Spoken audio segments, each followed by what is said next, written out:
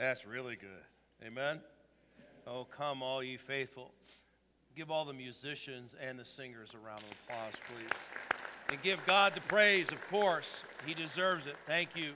Thank you, Holy God, for every week is a beautiful week of music, and even more so around this time of the year, we seem to be a little bit just in an extra better way. Is extra better okay? Is that all right? That we just are better about opening up our ears to maybe the words and what something in the message is coming out, that you would hear that, and that message would be, of course, for you, but of course for the Lord. Go to Acts chapter number 2. That was a hint by that first slide up there. We are going to look at a continuation of what we started a few weeks ago, the Acts 2 project. And we're going to take our message out of our text in Acts chapter number 2, as we did just last week when we looked at Christmas convictions. And so let me kind of get myself ordered a little bit here, and we'll get cranking. I don't think I have a whole lot of stuff going on here, but somehow I make it look like I've got, I don't know, a 25-page sermon. Well, actually, I do have a 25-page sermon here, so praise the Lord. Acts chapter number 2. We're only going to use 4 verses this morning, and but I believe that they communicate the message that God would have for us. And if you open up God's Word, as old Bobby says all the time, you open it up anywhere, it's all good. So we're thankful for the Word of God. And when I think about being able to have a conversation, and we've spoken about conversations in the past, I really I enjoy having a good conversation with people. Even Sean Bristow is trying to find his way into the auditorium. There you go. Your wife's up here. There you go. There you go, that boy. You're welcome anytime, brother. But I enjoy my conversations with him. That's the way we can do that. But he likes me having a little bit of fun. He's a ball player. Ball players, well, he's probably never been booed by as many as I have been booed. But we've all been booed a little and cheered, maybe unnecessarily. But when it comes to conversations, they're very, very important. Again, we have spoken on that. We even looked in Luke's Gospel many years ago, and I believe it was Luke's Gospel, John's, and looking at actually John's Gospel and looking at Jesus' last conversations with his disciples. And you want to know how he conversed with his disciples, grab a hold of John 13, 14, 15, 16, and you see him sharing his last words, his last conversations. Well, this morning I want to look at your Christmas conversations. Now, it's a good time of year. We've talked about it, different times of the year where, you know, there's different times where it seems like you have a better chance of having a good, spiritual, godly conversation. But it has something to do with last week's message, which is convictions, Christmas convictions. Because we say, okay, what am I going to talk about? And we're always thinking, what am I going to talk about? What am I going to talk about?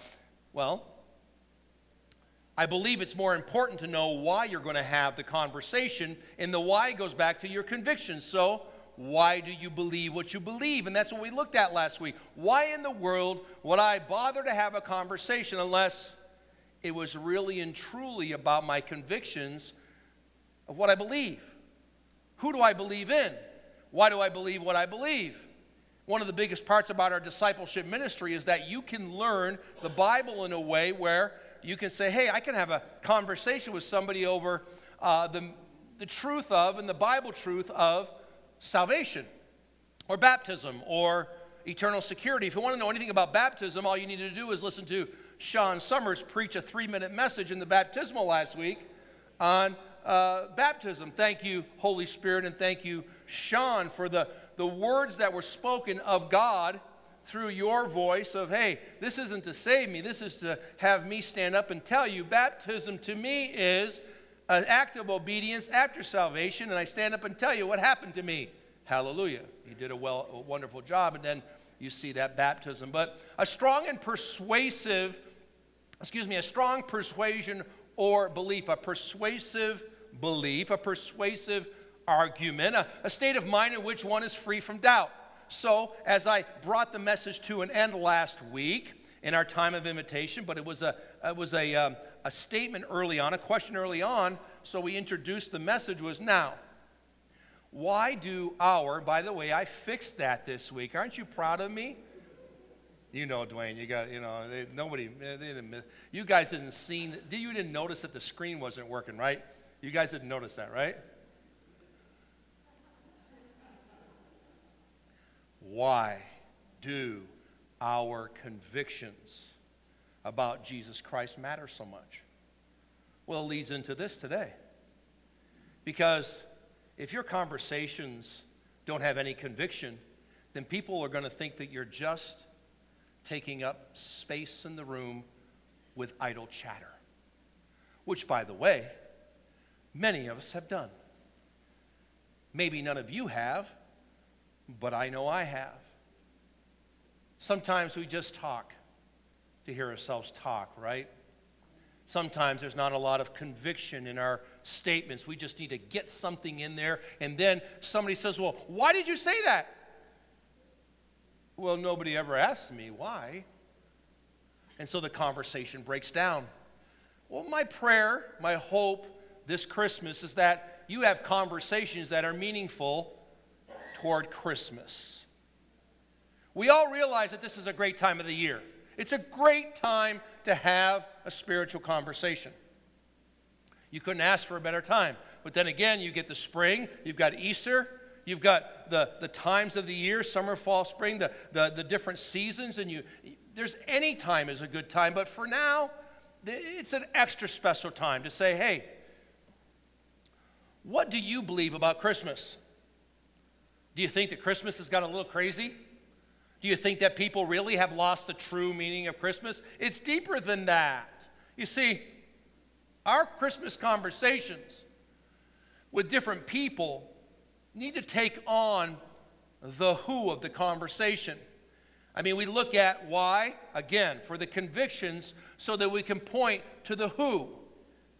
The who that is the subject matter, the who that is the person that's sitting in the room. What are your Christmas conversations like these days? Have you had any yet? You ought to. It is December 20th. It's 5 days not left for shopping, but 5 days left to have a conversation about Christmas before it gets here. Because when the 24 hours of Christmas are gone, people are going to be packing up their trees, taking down their lights, or some of them leave them up all year long. I don't know if you do that. It's okay. I'm not. But a conversation is an oral exchange of sentiments, observations, opinions, ideas.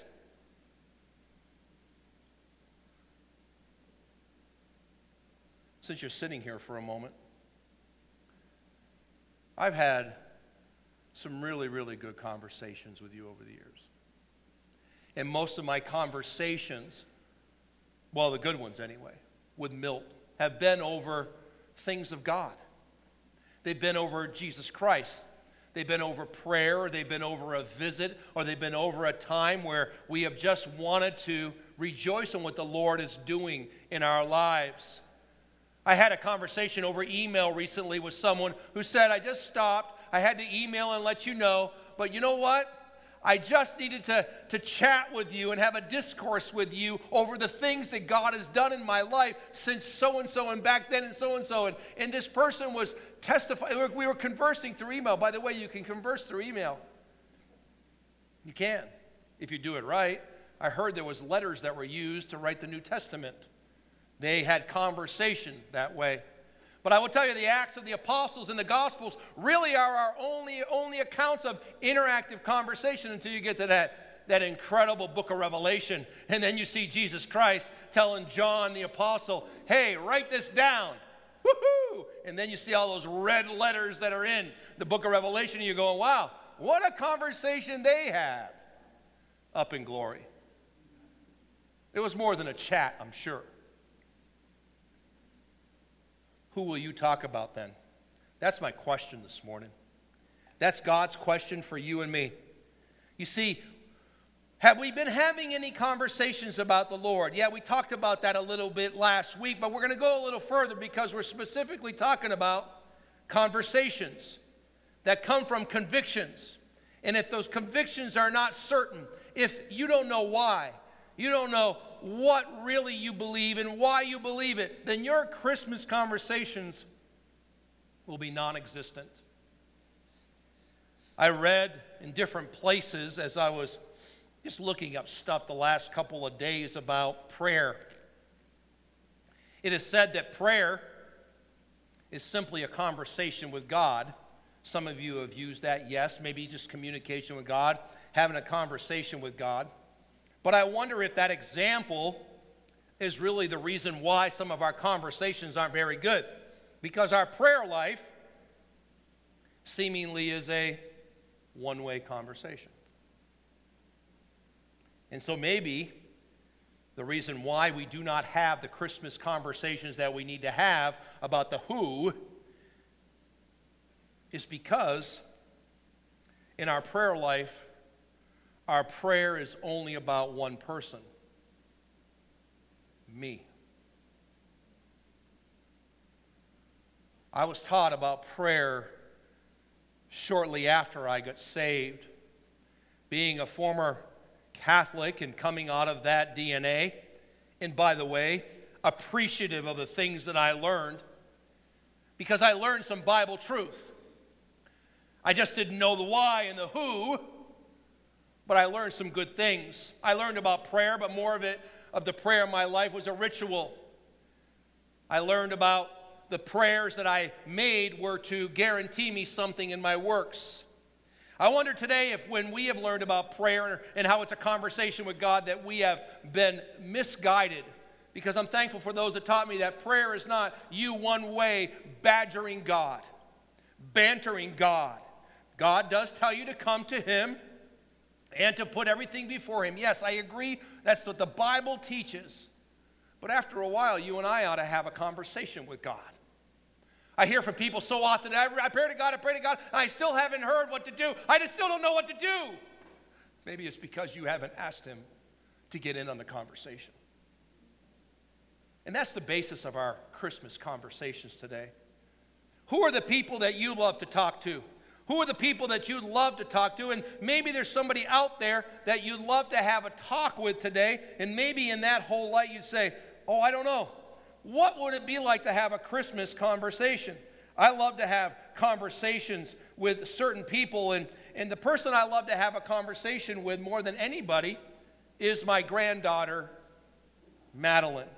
So I'm going to give her a call and see if she's available right now, and see, maybe they're in church, hallelujah, if they're in church, then, or maybe they're not in church, they're just, oh, Madeline, is that you? Grandpa's calling you. How you doing? What are you doing? Hey, Madeline, are you breaking? We're saying hi at church. Say hi, everybody. Say hi, everybody. I just wanted people to know that I love having conversations with you.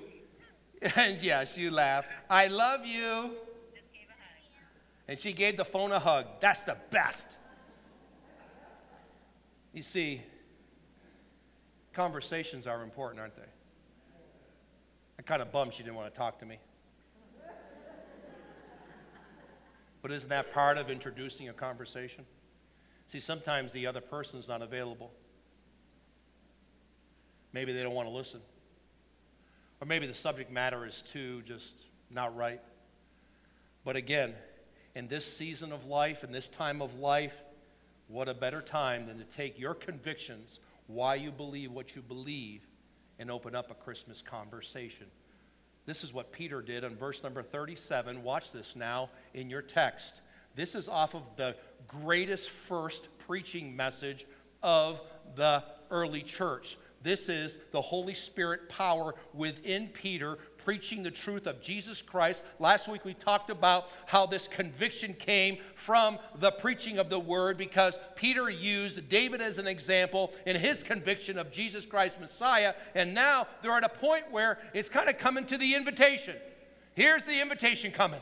Here it comes. He's going to, but first a couple little things happen. So watch this.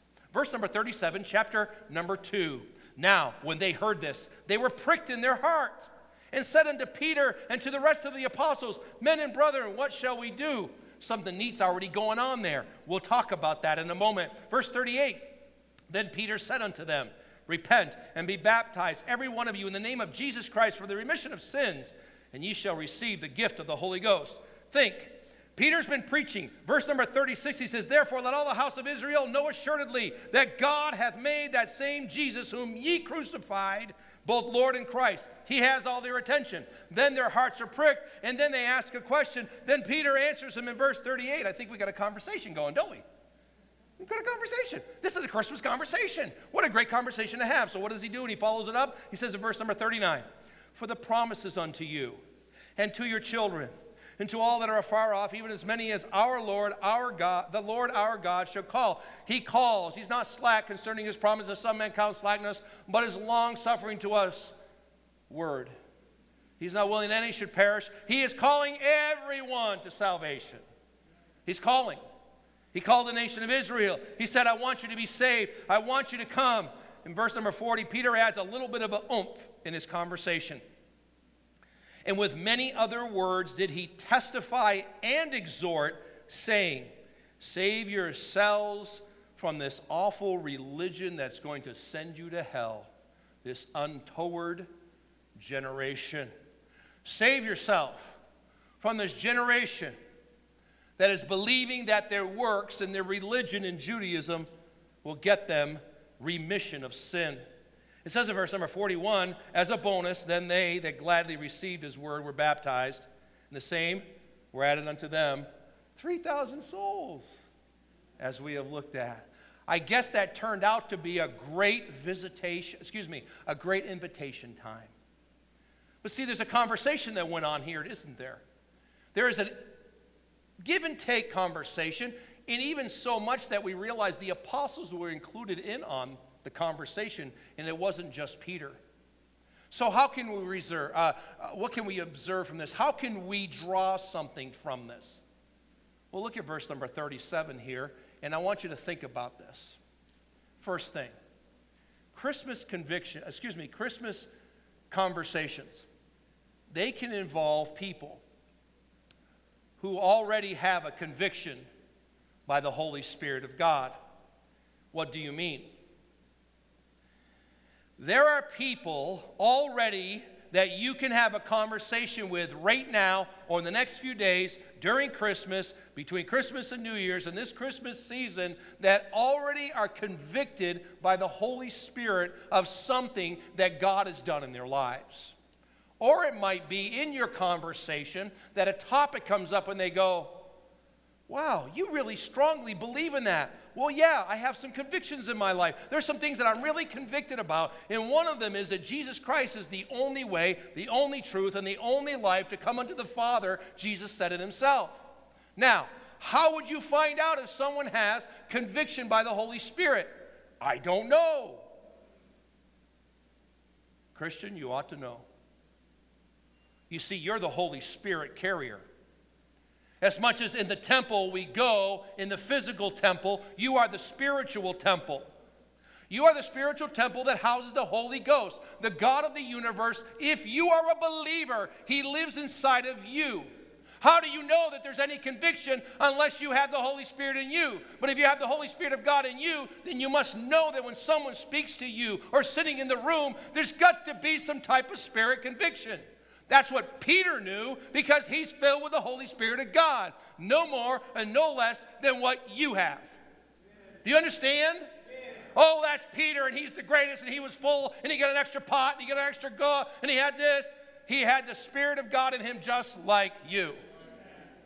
The interesting part about the lack of us being aware of conviction is that we have closed off and quenched and grieved the Holy Spirit, so he cannot show you the conviction of a lost person in your room. That's dangerous for us because there's people that are around that would love to hear the story of how to get saved. How do I know that? Because it's in the Bible. And Paul was sent all over the place after Peter was sent preaching all over the place. You follow this life of Peter for just a couple of chapters here. Peter and John go in and out of the jail. They got in and out of being held. They got the Jewish people going after him. They got the Roman people going after him. It don't matter. God keeps on getting them out of it, and they keep on preaching, and people keep on getting pricked in their hearts. If you looked up the word and the meaning of pricked in their hearts, it very simply, clearly says that only in this verse number 37, the way it means, I looked this up, I went, oh my gosh, it is something that some of you know, but it says, besides being pierced, they were agitated violently. That's what your Strong's Concordance says. Agitated violently. That's powerful. That means that they need to do something about the something that was going on inside their heart. I can tell you, I couldn't take it anymore.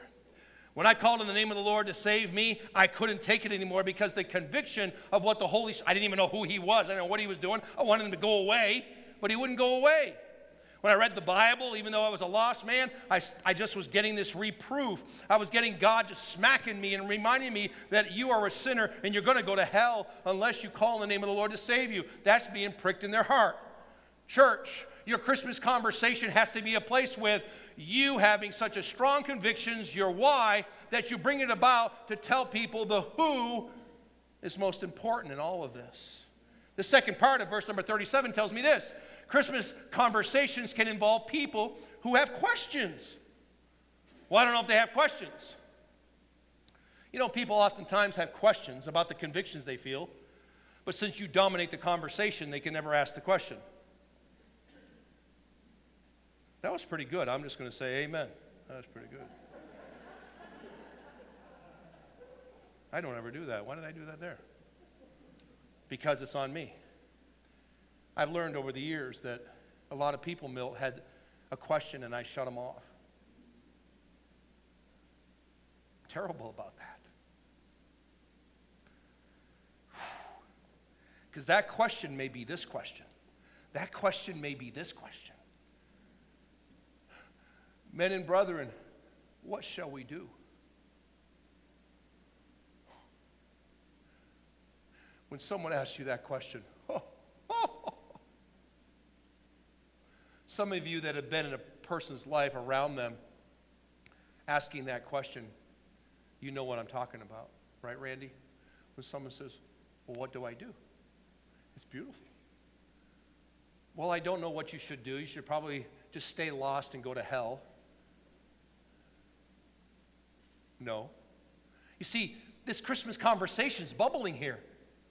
Something got started. You talked about something that had great conviction. The why is the conviction you have over Jesus Christ saving you in what it's about in Christmas. It's not about the virus. It's not about the mask. It's not about all of that. It's not about the Chiefs. Oh, I know they're wonderful. It's not about that. It's not about all the presents and all that. You say, well, I know that. Then, duh, wake up.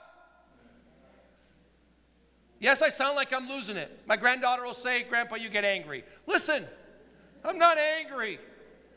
I'm broken by missing the questions that people have to ask, and I didn't let them ask them. Because a person with a Christmas conviction and a person with a Christmas conversation will say, wow, there's people in the room that have questions. The question is, men and brethren, what shall we do? What do I do? See, by the way, a lot of churches will teach the gospel, and they'll talk about the gospel, and they'll say, oh, this is the gospel. And then the people will walk out the room going, what do I do with the gospel? You come up front, you bow your knee, you come and grab me, you say, I want to get saved, and I'll find somebody to show you how to get saved. If you need to know what to do, we've got plenty of people who can show you what to do. I know a lot of people that can tell you what to do. Right, Sean? Right, Melissa? Hey, what do I do? Well, you need to make Jesus Christ the Lord of your life, the Savior of your life, and stop playing around with religion. Okay, I'll do that. And you do it. Because somebody in a good Christmas conversation got to a point where someone was convicted and someone asked a question. And then the Christmas conversation goes to these last two pieces. It must turn into something like this. It must involve people who will direct people to the name of Jesus. I was already starting on that. But look at what it says there in verse number 38. Then Peter said unto them, repent. Very important statement right there. It's beautiful. Repent. You're going one way, go another. You know the word. Repent. Repent of your religion. Repent of, just repent. Say, I'm not going that way anymore. It says there then, because that repentance is tied together with salvation, but he says, and be baptized every one of you in the name of Jesus Christ for the remission of sins, and you shall receive the gift of the Holy Ghost. Remember doctrinally what's being told here. Clearly, the baptism is the evidence of the repentance and the remission of calling on the name of the Lord to save them. That's what it's saying. And if you do a lot of studying and you want to know why they translated it the way they understand, they come through this, you can go through a ton of stuff. But the simple matter of it is, for the remission of sins, very simply in that statement, it's being said, hey, on account of your sins being remitted because you got saved and calling on the name of the Lord, why don't you go get baptized? Can you imagine the statement of all those Jews? Again, we mentioned it last Sunday. Whew. 3,000 Jews saying, I repented of my Jewish way and I called on Jesus for the remission of my sins. I want to be baptized. Can you imagine that picture right there? For all the other Jews that wouldn't, but then some other Jews did because they got convicted. Because there's a lot of conviction going on in this conversation. You see, I hope is that the Acts 2 project takes such root that is a continuation of the Acts 1:8 vision. And that we're so purposed and so intentional and so focused on everyone around us that we're aware that there's spiritual conviction, that there's questions out there, and we need to be in a place where that conversation gives them answers. Because Christmas conversations need to involve people who testify and exhort with words about salvation. It's something really cool here, this phrase. In the Bible, it never really struck me as strong as it did in my study these last few days. Verse 40 says this, and with many words did he testify and exhort. With many other words did he testify and exhort, saying, save yourself from this untoward generation.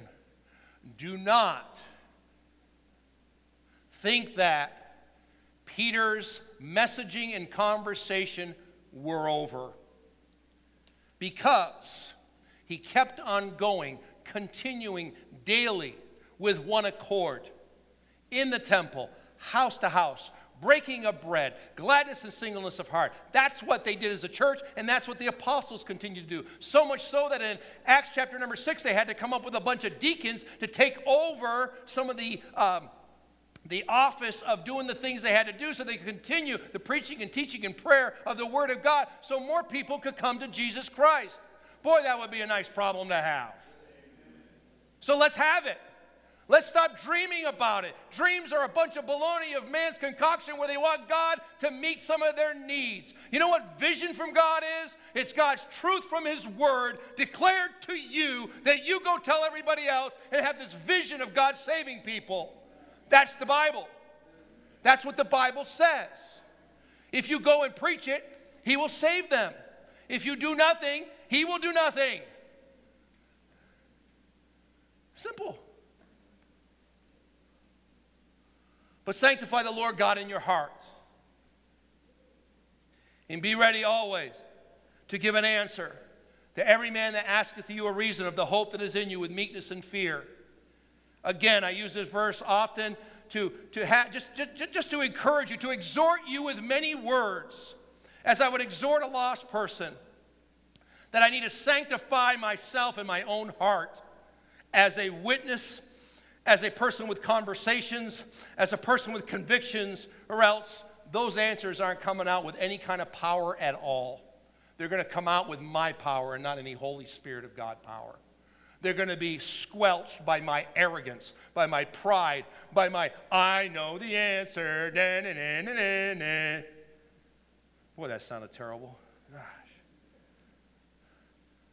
Verse 41 tells me that if I would just have the answers properly, that if I would continue in this place, if you would continue in this place of saying, hey, I like having a Christmas conversation off of the great convictions that I have. The why of the convictions is because of what he has done for me. The who of all of this conversation is Jesus Christ, the one doing it for all of me. The why and the who are very important. The where is in the temple and from house to house. The what is that we go. It's very, very simple. The how is with one accord. The how is with singleness of heart, gladness of heart. And the Lord, as it says in the last verse of chapter number 2, and the Lord added to the church daily such as should be saved, just as he did up there. In the same day there were added unto them about 3,000 souls. These are not messages about me saying, okay, performance-based salvation. We just need to do all the points and the poems and everything will work out beautifully. I just need to go and get one of these little red books and just pass it out to somebody and hopefully they'll figure it out. No, how about if I just opened it up and said, hey, I'd love to talk to you about this picture. What does this picture mean to you? And listen to somebody tell you what this picture means to them when they see this picture of someone carrying this big bag called sin. And then maybe I would show somebody that picture there and go, man, that person looks like they're going through awful pain. What do you think? You show that to a 4-year-old, a 5-year-old, a 6-year-old, they're easily going to figure out that someone's in torment.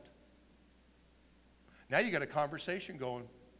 And then you turn the page and you say, boy, there's a lot of words in there. What is it saying? Well, it's saying that God is just and righteous, and he sent his son to be the propitiation of our sins, and that's why he hung him on the cross. Because the Father needed a perfect sacrifice. And so I see where you got another picture there, and the questions and the interaction and the conversation are so sweet.